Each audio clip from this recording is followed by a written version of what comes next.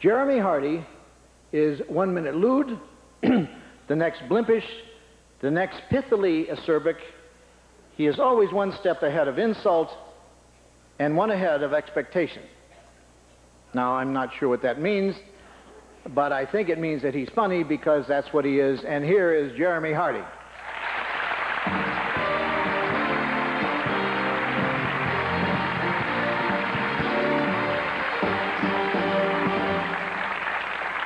Well, thanks. Good evening. I would say it's great to be in Canada, but I don't want to take sides on the issue.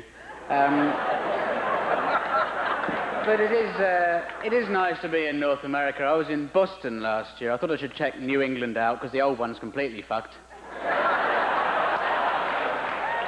But one thing I've noticed about North America is the religion, the religious bigotry. Like, for example, you have these preachers who say that AIDS was sent by God to punish people for being homosexual.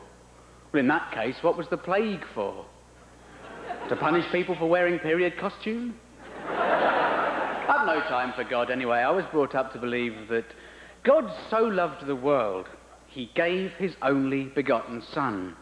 Think about that. God loved the world so much, he didn't come himself. He sent his little boy. I prefer Moses anyway. How many newborn babies do you know can navigate a wicker basket through a load of bulrushes? Most of Jesus' miracles point to the fact that he missed his vocation and should have been in catering, I think. Weddings, funerals, bar mitzvahs.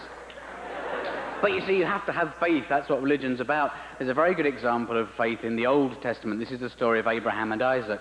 Now, one day, there's this bloke called Abraham, and he's out there in the Middle East area, and God says to him, "Here, Abraham, do you love me?" Well, I suppose I do, really, God, in a funny sort of a way, yeah. "Well, if you love me, prove it." What? You mean... No, I don't mean that, Abraham. All I mean is if you love me, kill your son, Isaac. What's he done? Nothing. Questions, questions, questions, Abraham. I just asked you to kill him. It's a perfectly civil request. Oh, well, fine, God, if it makes you happy. I just hope he can see the funny side of it. So, Abraham drags his son up the mountain and is about to sacrifice him, kill him, and God says, "Abraham, what are you doing?" "Well, I'm killing him like you told me." "Abraham, it was only a test. Must you take me so literally all the time? Would I ask you to kill your own son?" "Nah, you big no-no. You want me to kill your son?" "Yeah.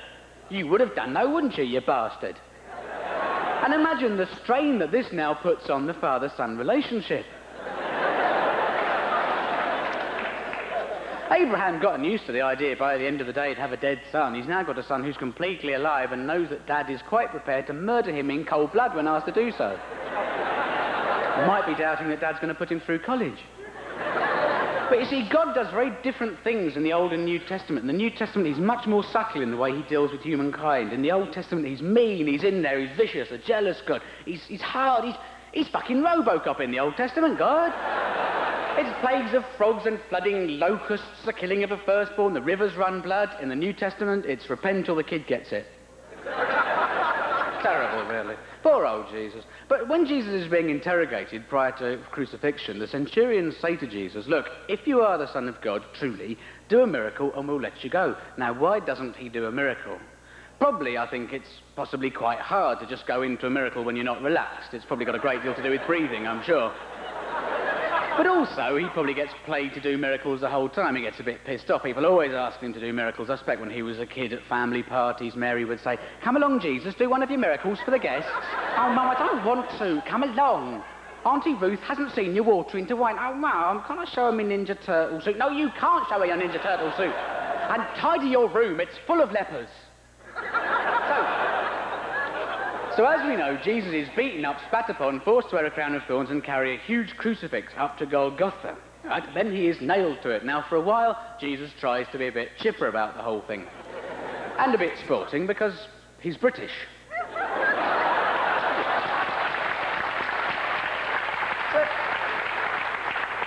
after a while, the thing begins to lose its novelty for him, and Jesus has what we call his moment of doubt, which I think is fair enough, really. I think by this stage he's got grounds for wondering if possibly the whole plan isn't going hideously wrong. He's thinking, "Oh, I'm the Messiah. I'm the King of the Jews. I'm the Son of God. I'm the Prince of Peace. I'm nailed to a piece of wood. Why am I being persecuted? I don't even look Jewish. So Jesus cries in anger and in pain, my God, why hast thou forsaken me? But only according to Matthew and Mark. According to Luke, he shouts, Father, unto thy hands I commend my spirit, which is a totally different version of events. That's journalism for you.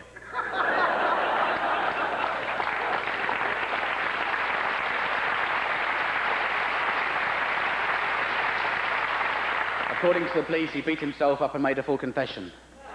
Anyway, fell on the nails when they were putting him in the van. Anyway, Jesus shouts something and promptly dies, and God goes, oh, sorry, Jesus, I was miles away. And God rends the veil of the temple in twain. And so all the centurions now go, do you reckon we fucked this one up, or what? And the Romans feel so guilty that they have killed our Lord Jesus Christ that they invent Catholicism and try and blame it on the Jews. I'm just trying to bring people closer together, that's all. Anyway, that's all from me. Fuck the Queen. Good night.